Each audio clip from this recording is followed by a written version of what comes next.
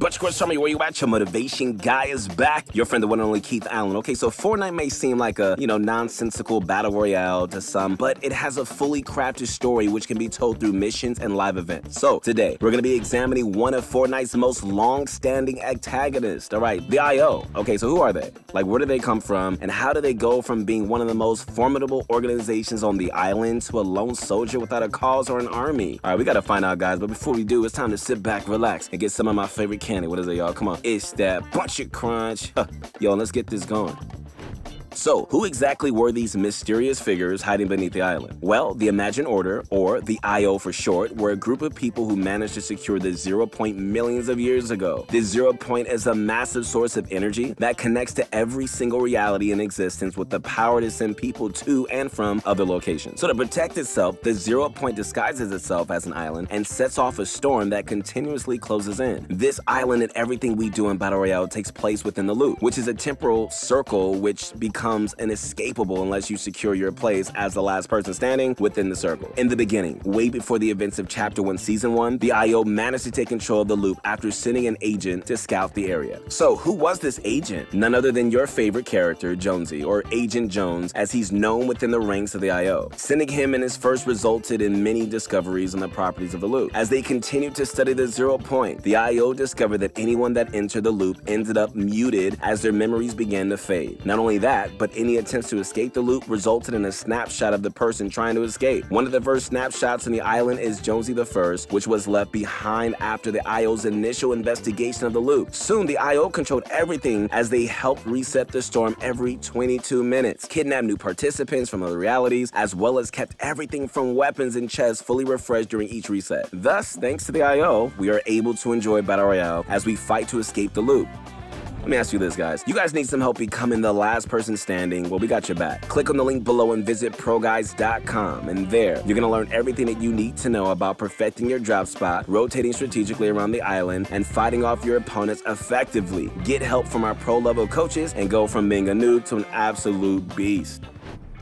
Alright, so where do we begin our character examination? Well, I guess we should definitely go all the way back to their first true appearance on the island. Let's go back to Chapter 2, Season 2, alright? When Midas activated his Doomsday Machine, it was an attempt to fight back the storm and free himself from the loop. However, doing so resulted in the island fighting back and caused a flood. So during this live event, we were transported to a mysterious office, and within it, we got our first glimpse at Agent Jones, who was surprised that we were able to understand him. He quickly contacts those in charge of the loop and requests that the island be reset. This was our first time physically seeing this organization and its agents within the game, and it was only just a precursor for what came next. Eventually, Galactus attempted to consume the 0 point during the Season 4 live event, and while we did manage to just bomb him back into his own reality, we had one huge problem, sticking out like a sore thumb, alright? The 0 point was now exposed and looming over the island. This caused the IO to go into a basic panic, and their control of the island and 0 point was just put at risk. They sent out Jones and other agents out to control the situation.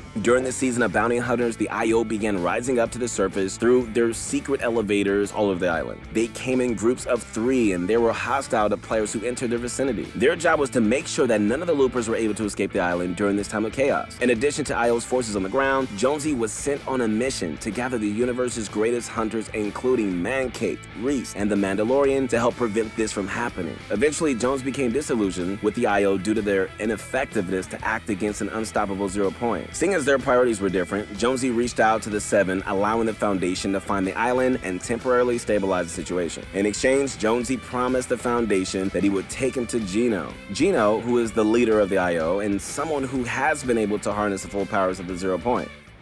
So after Jonesy defected from the IO and sought the help of the 7, there was a state of unrest within the ranks of the IO. Suddenly, guys, IO agents began to suspect one another of being in league with Jones. Who were these imposters? Well, it was your job to find out when Imposters Mode was released. Here, not only did we get a fun mini-game to grind XP on, but also a glimpse into the inner workings of the IO. Remember when we mentioned earlier that the IO were responsible for the games of the Battle Royale we play on? Well, as you explore the underground base, trying to weed out imposters or cause a bit of mischief yourself, you get to see many iconic sights. Like, for starters, we have the battle bus being worked on before it gets deployed to drop off the loopers. Then we also get a glimpse at the chests we see all over the island being filled and sorted. The two most important spots here, though, are the main 0 point room as well as the loop control station that controls when the island is reset.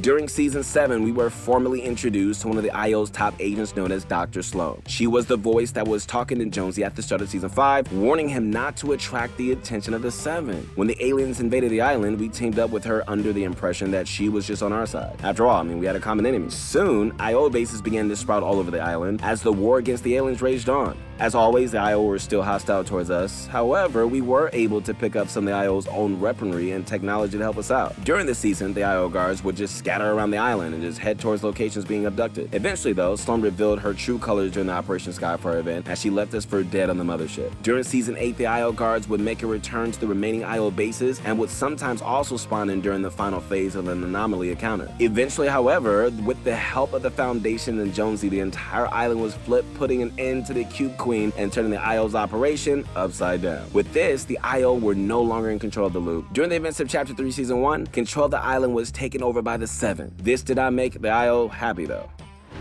So during Chapter 3, Season 1, we got to see a whole new side of the island. Like, not only were the Seven in control of the part of the island, but IO guards and bases were replaced with 7 henchmen as well as 7 outposts. However, the IO was not out of the picture quite just yet though. As the season progressed, the IO would just tunnel up from their side of the island and just make their way to the surface. They prepared for war and attempt to regain control of the 0 point in the loop. Eventually, during Season 2, the war finally broke out as the IO brought forth its greatest soldiers to fight for them. So while they controlled most of the island at first, the Seven were able to reclaim most of the territory save for 2 spots, Command Cavern and the Collider. The Collider was the IO's last-ditch effort at victory. If they couldn't control the 0 point, they destroyed, bringing an end to reality as we know it. Luckily for us, the Seven managed to rebuild the mech from Chapter 1, and it took the fight to the IO. With Sloan defeated and the Collider deactivated, the island celebrated their victory with good vibes and fun times.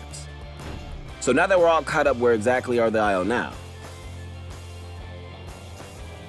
Well, things are pretty cool on the island as we celebrate the victory against the Imagined Order, but that doesn't necessarily mean that they're out of the picture just yet. Like, we still haven't seen Gino in person yet. It seems like the mystery behind the IO is still out there, and perhaps we will see it in the future. In the meantime, there are still some remnants to the once powerful organization on the island this season. So if you guys go to the remains of the outpost Omega, you're gonna find the Seven have completely destroyed it, leaving only charred remains behind. So this small POI is now known as Outcast Outpost, and it is home to the last IO guard on the island. And so interestingly enough, they're now considered a neutral guard as the IO has been driven off the island once and for all, for now.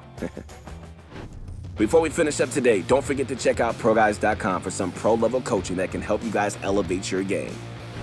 But that's going to be it for today's video. Once again, this is your motivation guy, the one who believes in you, the one who's rooting for you to be the best you can be, not only in this game, but come on now, also in life. Also, feel free to leave a comment. Let us know what you guys would be most interested in learning more about. Hey, we love to hear from you. Remember, the story of Fortnite is vibing, and it's just starting to ramp up. All right, so what twists and turns will wait for us in the future? I guess we'll find out. Hey, connect with my Instagram at Your Motivation Guy. We'll see you in the next one. Peace.